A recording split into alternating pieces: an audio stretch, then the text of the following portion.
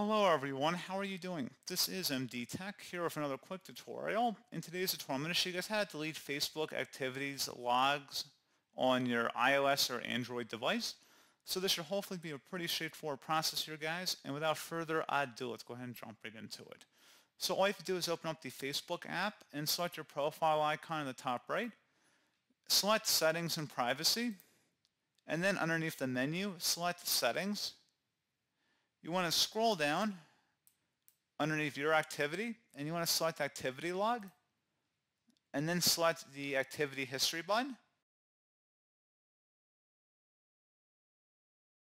So for the items you want to delete, select the little three-dot icon next to it.